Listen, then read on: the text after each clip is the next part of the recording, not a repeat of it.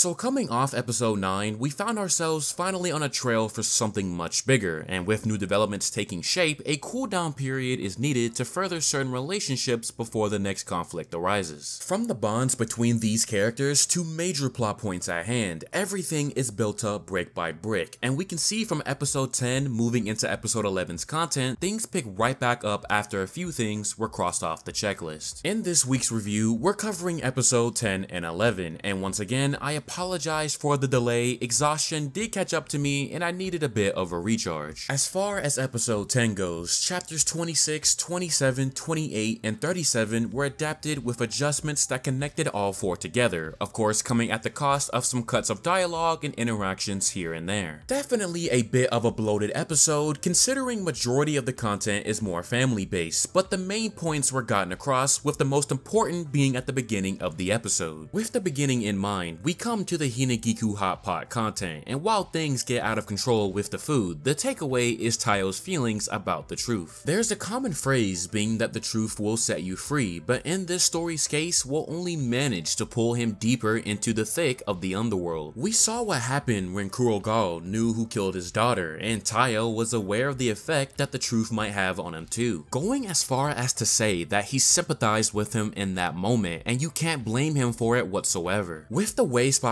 are portrayed in the series, it's not necessarily purely black and white. There's a gray zone they exist in. As much good as Taiyo does, those negative feelings could lead him to do something bad, and we see him express those thoughts, giving us a bit of introspection into how he feels after such a revelation about his family's accident. He's afraid of that change that could occur, and without hesitating, Mutsumi kisses him, giving him some reassurance. No matter what challenges they may face, a husband and wife are going to keep each other grounded, with her declaring that even if he does change, she would still be by his side. If this isn't the definition of ride or die, then call me blind, but this right here is why we love these two together. Tough times are ahead, and it's moments like this that are going to always keep replaying in Taiyo's mind when it does in fact get rough, and as always, the marriage continues to ascend to better heights. To wrap up this section, we see that inside the box is a glass marble in which Shion takes and works on. This is one of those sort of background developments taking place, as even though we see all these other developments throughout the episode, we cannot forget that the contents of the marble are being deciphered, and when it's time to come back to it, it'll be perfectly in place. Now, as for the rest of the episode, we've got sectional developments that can be divided up into 3 parts. First up, Ayaka is now working as a maid for the Yozakuras while also training Taiyo's anti-assassination skills. If you remember back when I covered her introduction, I mentioned that she would be a character that makes it to the end of the series, and now you can see as to how and why. Now I do want to say that because of how much this episode covered, a good bit of the antics that occurred was pretty much trimmed out, so I do encourage going back and reading chapter 27 if you are interested in the full picture. The bath scene removes some inner thoughts that would have come from the results of the training spurring from those antics, so if you get some time, by all means feel free to double back. Now chapter 37's content manages to weave itself into the middle of 28, and with chapter 28 we get the supposed cheating chapter, and after everything we have seen from Taiyo thus far, we know that is far from the truth. Ayaka attempts to instill some ideas in Mutsumi, but as I said before, ride or die even in faith, and she's not falling for it. As to why Taiyo was sneaking around and having some unusual activity patterns, we come to find out why after the content within chapter 37 takes place. Outside of Kyoichiro, the one family member that did not mess with Taiyo was Goliath. Since he began living with the Yozakuras, Goliath clearly doesn't mess with Taiyo like that, and in this section, we finally see him come around. Now we know that he isn't just a normal dog, given he was the driver of one of the more recent impressive car chases, and we come to find out that he is an Okami dog known to be the elite guard dog of the family. Every member of the family has their quirks, and in this case, Goliath can grow to quite a large size. How big he can actually get is something you'll just have to wait and see, but between him dragging Taiyo across a lake on a walk and taking down an assassin, he is clearly no pushover. Now what gets Goliath to finally accept him is Taiyo being able to pull ahead by one step, not only protecting Mutsumi from the bomb, but even himself when it's his job to protect Mutsumi already. It showed him that the family head's husband is not that bad, and so now he learns to accept him. At this point, Taiyo's pretty much cool with everyone in the current present family, that is minus Kyoichiro. Ichiro. Now with the rest of chapter 28 coming back towards the end of the episode, we bring the supposed Taiyo cheating back up, and right when all hope seems lost, we come to find out that what was really going on was a transaction with good intentions behind it. A thorough search for tea leaves, all in consideration for Ichiro. Regardless of the antics he's been put through by Ichiro, Taiyo holds no ill will, and as such tends to show that through simple gestures. It's acts of kindness like this that represent the meaning behind Taiyo's name being the sun, as no matter what, he manages to shine through, even if it involves somebody that kinda hates him in a brotherly manner. With all that being said, episode 10 can pretty much be summarized to be the calm. Just getting a moment to breathe and enjoy these characters and further certain relationships before we pull away from the peacetime and move back to the action. I know they may not be the most interesting pieces of content, but this all serves a purpose, and with family being a central theme, this is all going along with the established recipe since chapter 1. Now episode 11 begins to pick momentum back up, with chapters 29 and 34 being adapted and connected with some changes to the content here and there, which gave the second half of the episode a bit more life to the exam being taken. The way these two chapters are connected lies within the anime-only edition towards the beginning of the episode. While the Yozakura picture training was adjusted, that itself was the beginning of chapter 29. The explanations of the spy license and the family album was all anime original, and you can see how they managed to ensure it all came together. Now starting with chapter 29, we finally arrive at some long-awaited Futaba content, and as tough as she is, her one weakness happens to be fear of scary things. Truly a dilemma considering she has quite the aptitude to go at it with Ichiro, but not even in the role of big sister does it mean she's invincible. This isn't the first time we've seen fear hold on to a family member so tightly, and as such, Futaba is the equivalent of a cat throughout the entire first half of the episode, holding on to Mutsumi for dear life and showing her childish side at any opportunity given. The anime ended up swapping out some gags with new ones, as the family excluding Shion was not in the chapter at all. I think at this point it's pretty fair to say that when shenanigans take place in the house, the staff are going to ensure that everyone can be involved to some degree, and honestly that isn't a harmful thing in the slightest. Again, knowing the central theme, this is nothing short of taking advantage of what can be possible. Now Futaba is one of my favorite characters, and outside of her design and strength, she has layers onto her that tie deeply into her position as the eldest sister of the family. It's been known now that the Yozakura's parents are unfortunately not around, and one figure that constantly comes up is the mother or former head of the family. With her passing, Futaba came to a similar understanding that Taiyo felt back in the beginning of the series, being that there are just some things out of your control in life. In her case, she ties this idea to her strength, and that even if you were the strongest entity on the planet, death will always overcome training. It's a realization that instilled a fear into her towards things she cannot control, the intangible so to speak. Death being a concept naturally would fall into this category, and so rather than let her siblings see this side of her, she goes along with the assumed reasoning that her family members have concluded at. I cannot stress enough that every critical Futaba moment in the series always delivers, and with this being the first major serious moment between her and Taiyo, I really appreciate how it was handled in the anime. I also appreciated that the staff didn't let some of the more comedic parts of chapter 29 interrupt this moment, but instead added a small addition to the episode for consistency that led to the second half. Very good and self-aware changes. Now with the rest of chapter 29 being pushed towards the end of the episode, we push on to chapter 34, and that's Taiyo's spy license exam. Our new character this week is Tsukio Hoshifuru, aka the playboy of the spy world. Reminiscent of Ichiro in many ways, and doubling down with his antics being directed towards men or women alike. His presence adding a bit more exhaustion onto Taiyo given he's already on edge, but even so, that won't stop him from doing what he must to pass the exam. Obtaining this license opens up a lot of opportunities down the line, and as always, keep in mind that information is a weapon in the hands of the right person. Now as far as the test goes, the anime did have some additions and changes here and there to make it not so full of still frames, and you can see just how hellish it can really be even if it is the bronze exam. In the end, just reaching the license was not easy, and we come to find out that there is a real test within the test itself, and it's aimed at one's humanity. Trust is the foundation for the spy world, and with so much betrayal and backstabs that Ichiro mentioned back in episode 2, the real test was seeing if your actions were honest enough to be worthy of the spy association. Once more, Taiyo's Tayo's good nature shines through, and as such, he manages to pass the exam, with the playboy being his undercover proctor as a surprise development. Another milestone that will serve Taiyo well in the coming storm of events, and overall pushes him in the position he needs to be when we come back to the marble data being deciphered. To wrap up the episode, we get a mix of anime original content with the manga content as the family decides to take a photo to commemorate the occasion. Kyoichiro falling through the roof and Futaba learning that he was the one responsible for the pranks is the rest of the chapter 29 content that was moved to the end of the episode. If you're wondering what in the world you saw at the end of last week's preview, now you understand what happened. A win for Futaba, a win for Taiyo, and a win for me, with another solid episode for Yozakura Family this week. Looking ahead, we got some brand new casting announcements this morning for the upcoming characters, and for my manga readers out there, I'm sure you know which one piqued my interest the most. The next episodes will be introducing some new favorites, I'm sure, and we definitely will be pushing into the steady portion of Volume 5 content, which I am very excited to see given our main antagonists for Act 1 will finally make their debut. With that, ladies and gentlemen, will bring me to the end. As always, thank you very much for watching, and please make sure to leave all your thoughts about episode 10 and 11 in the comments section down below. Stay safe out there, and I will see you all next Sunday for episode 12 as we near the horizon for Cour 2.